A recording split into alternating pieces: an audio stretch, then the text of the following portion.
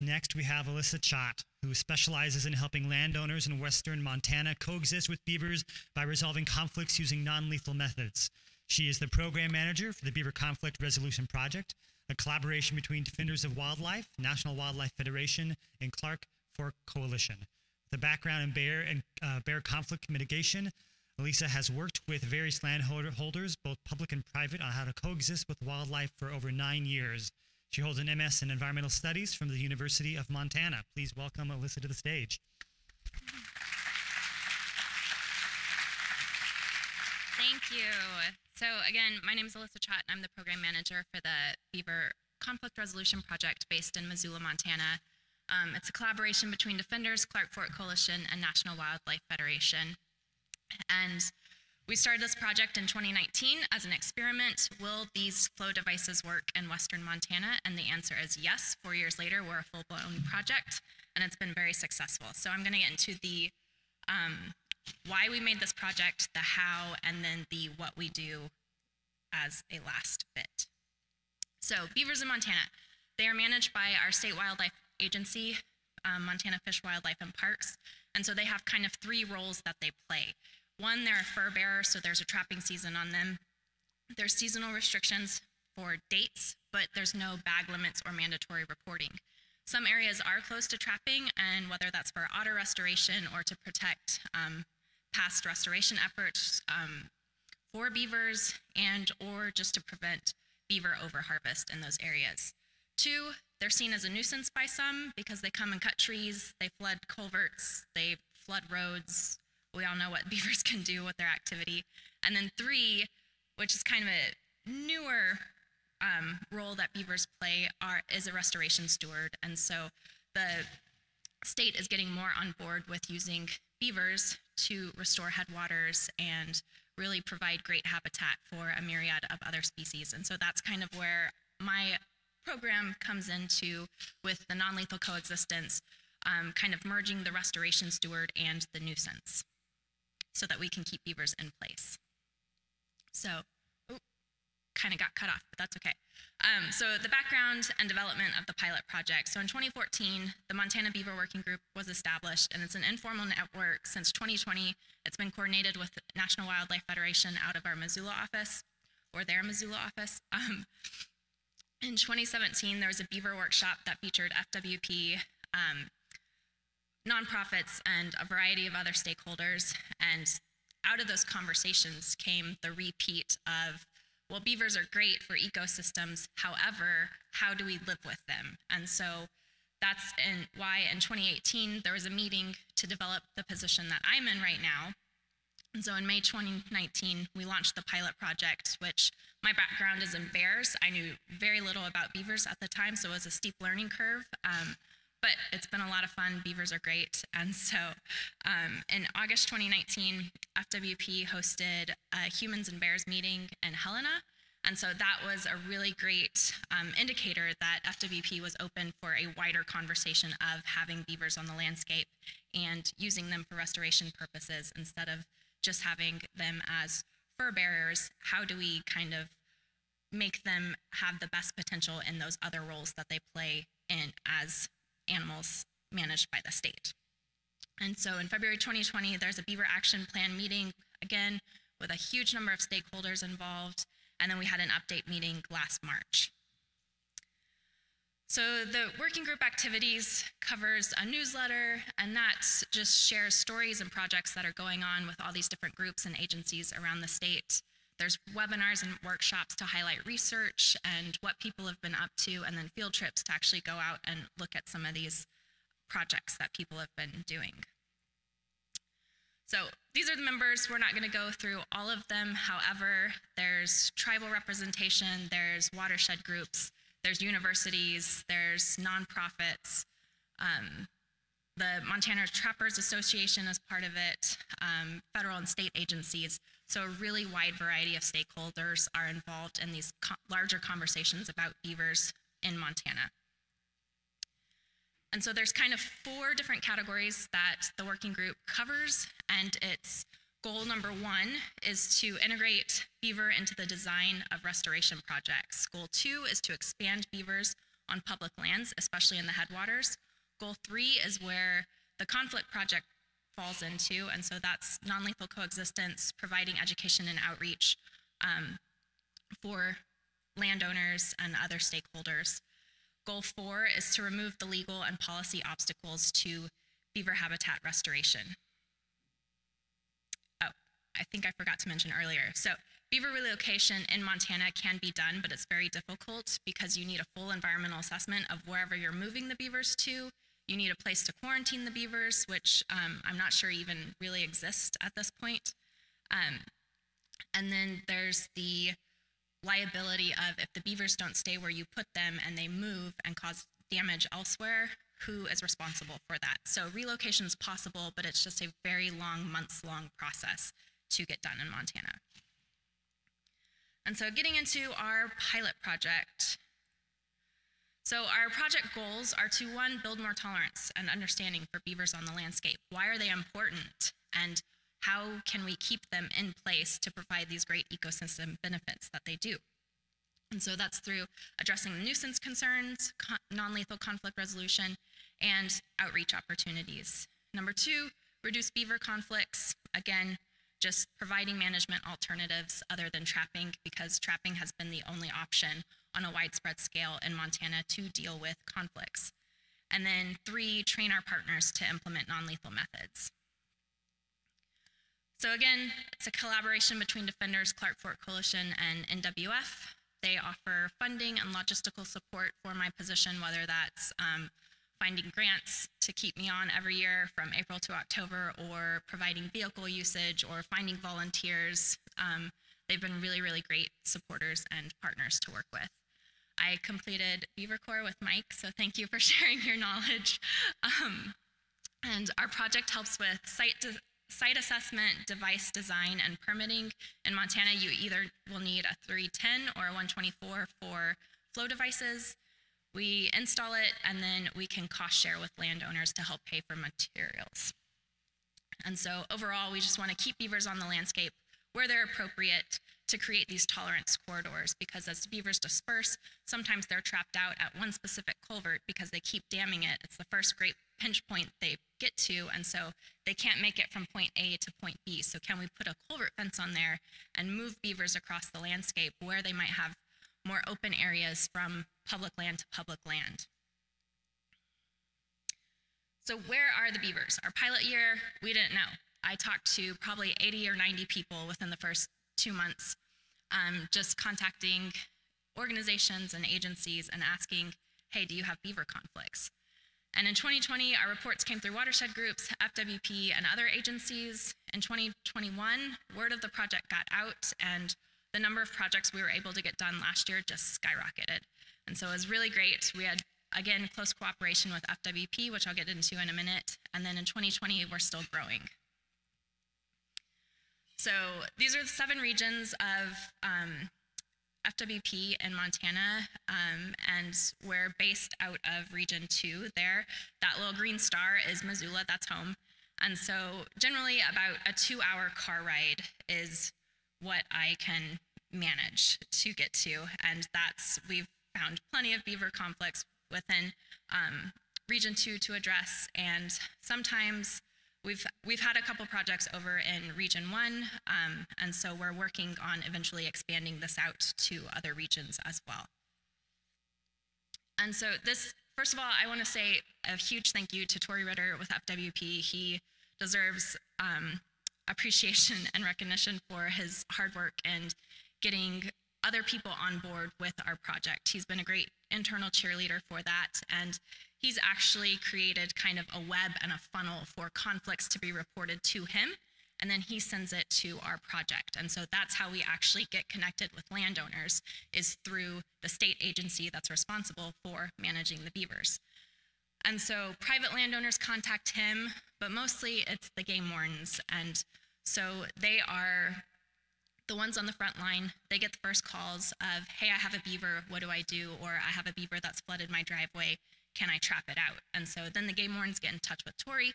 He says, hey, this looks like a great opportunity for coexistence, and then I can go out and have those conversations. But this is kind of like the web of how conflicts get reported to us and to Tori. Our program has a cost share component to it, and I think that's been really, really important to our success, along with that relationship with Tori and FWP. Because my time and travel is covered by our program, we only ask that landowners cover the cost of materials, and we can split that with them generally on a 50-50 basis. And so it makes coexistence far more affordable to people. We don't want coexistence, the financial burden, to be a barrier for people who want to live with beavers.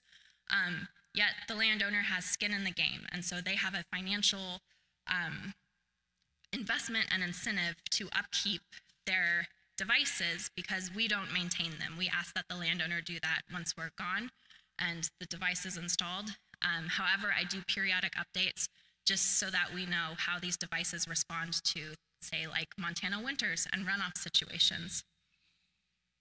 So we've done 32 completed projects, 8 hands-on workshops, 15 plus training opportunities.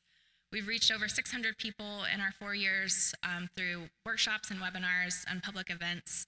I currently have about 12 projects on the roster right now in various stages. Some of them are permitted, some of them need permits.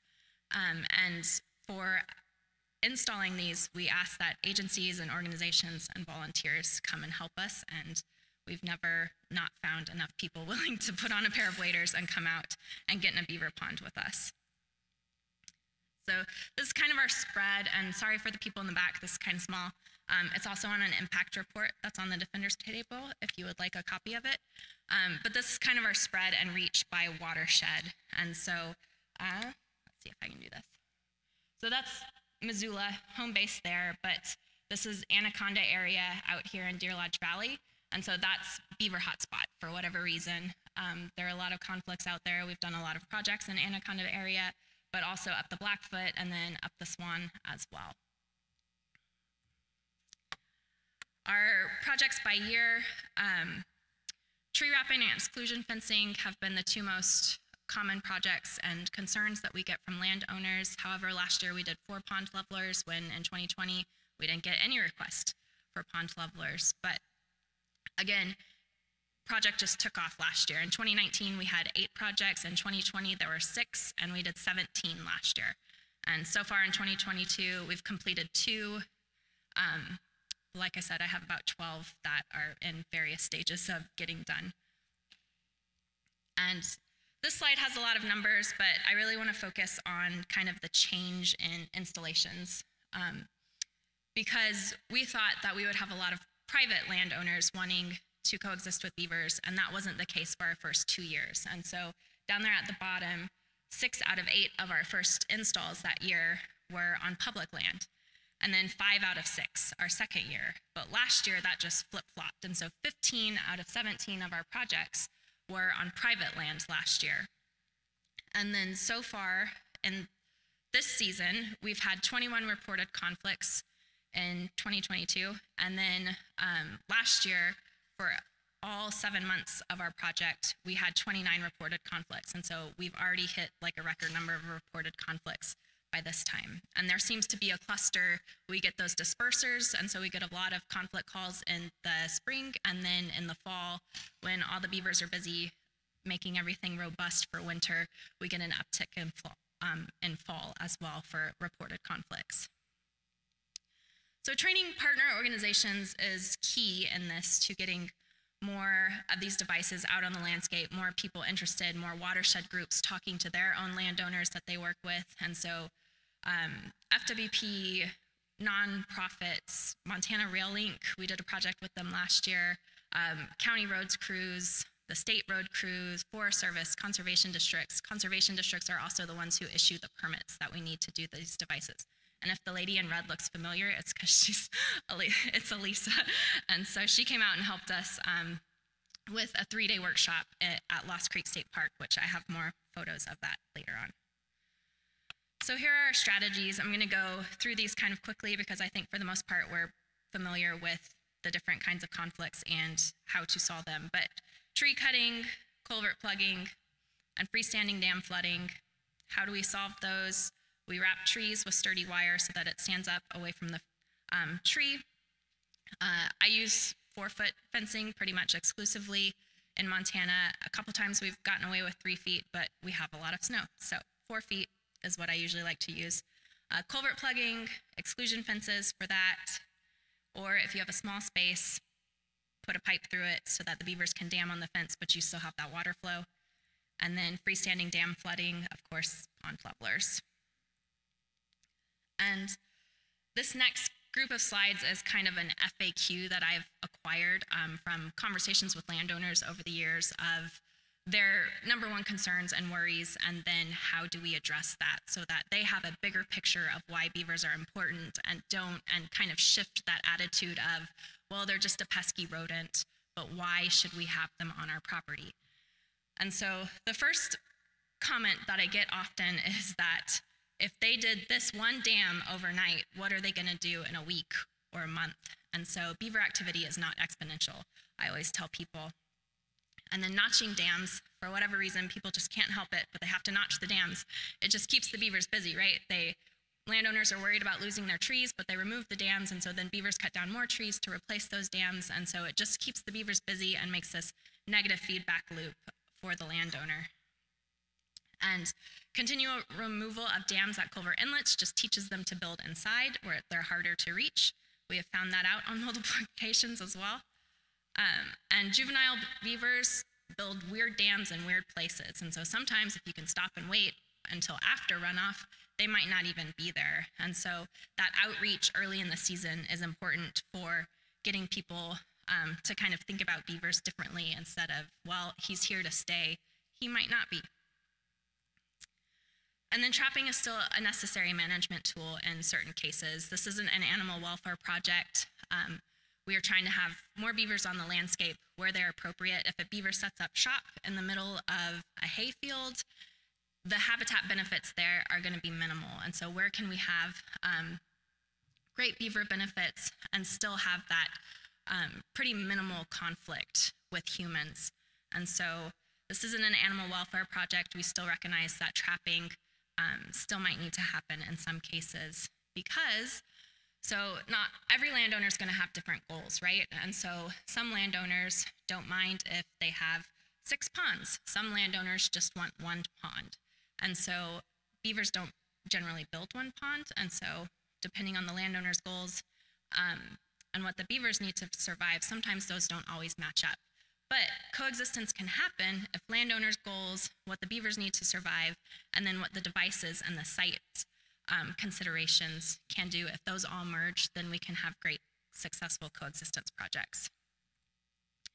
I'm going to go through some of our installations. So this is some tree wrapping that we've done, and our very first project was that bottom left corner. That was on a golf course. We've done fishing access sites with FWP. We've done ranching leases on state lands with private ranchers, city parks, nonprofits. This is an exclusion fence that we did out on a wildlife management area with FWP, and that over there on the right is the former beaver device, and it's just a vertical culvert with slats cut through it. And so it did a great job at keeping the beavers from damming and plugging the culvert. However, it cut down on the culvert capacity. So it essentially acted kind of like a beaver dam. And so we took that out and then put a fence on it instead to open up the capacity of the culvert so that the road wouldn't stop flooding. This is the biggest fence we've ever built. It's 10 feet by 22 feet. And it was to encompass a 7-foot culvert and a 3-foot culvert. And this is kind of a funky, you'll notice that far corner over there is a little low. That was a hole, and the water fluctuates pretty drastically during runoff because there's backwater from the main river channel. This is another culvert fence that we did with Forest Service, actually, and this has an experimental open corner there. So that's a little 18-inch channel and highway for the beavers to get in and out and move through the culvert. However, the hope is that those 2 hard 90 degrees are going to be enough that they don't bring in the big sticks with them. So far, that's working well, the thing with this site is I thought we had built this high enough for runoff. However, runoff came and overtopped the fence. And so it was one of our lessons we learned that that fence is now, I think, 6.5 feet tall. We just added more fencing on top of it a couple weeks ago. But just prepare for rain events and, you know, the flashier streams that we have in Montana. This is an irrigation ditch out in Deer Lodge Valley, and the irrigators had removed these 2 big piles over the course of 2 years. That's the dammed head gate. The beavers did a pretty good job of restricting flow there and aiming for that pinch point as they do. And so we took that off, put an exclusion fence on it, and it's been working beautifully ever since. Saves the irrigator a lot of work coming and unplugging it every morning. This is a pond leveler we did with Montana Rail Link last year.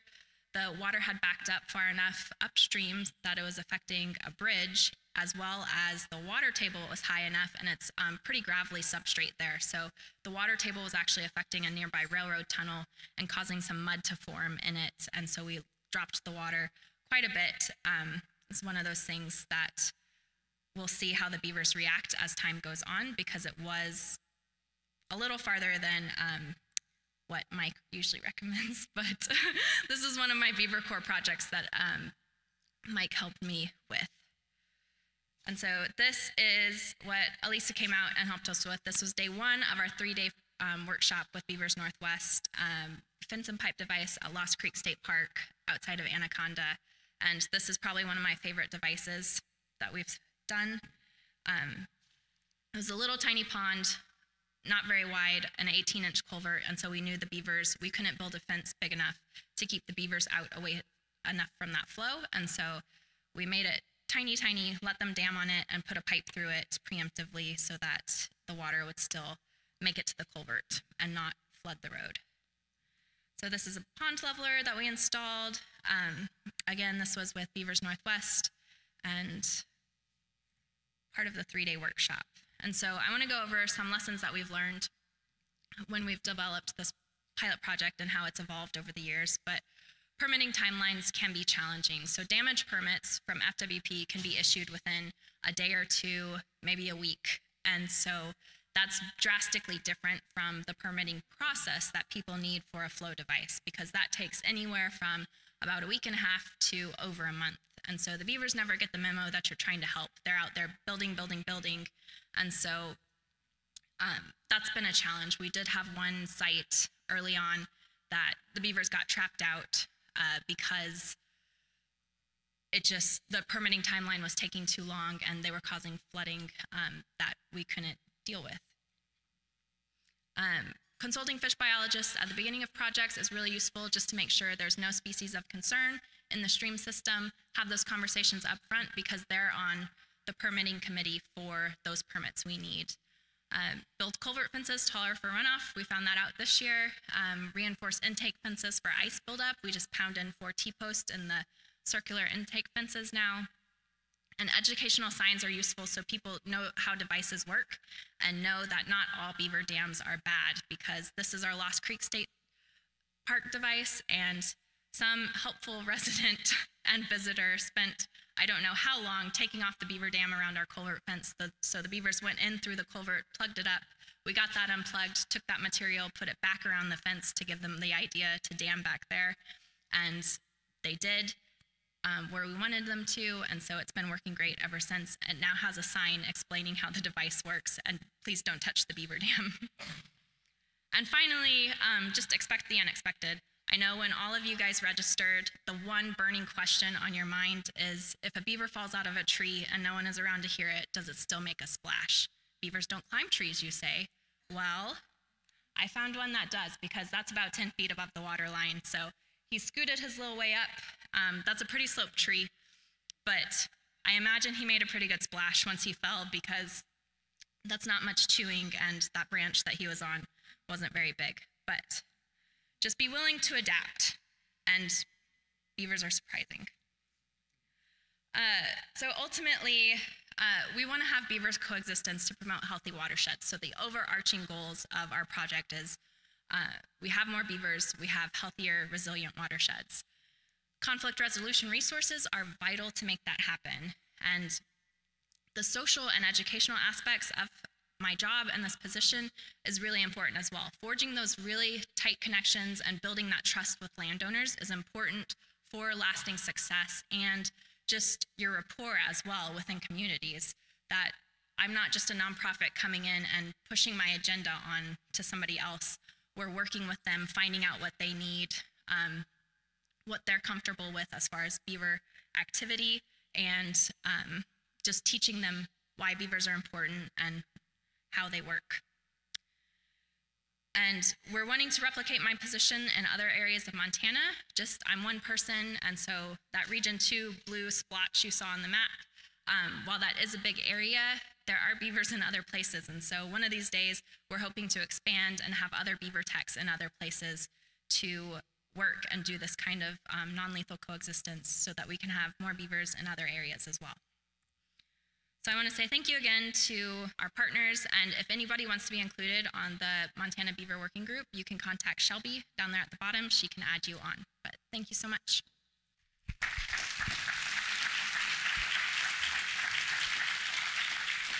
We have time for one question, actually. Who would like to be the lucky one?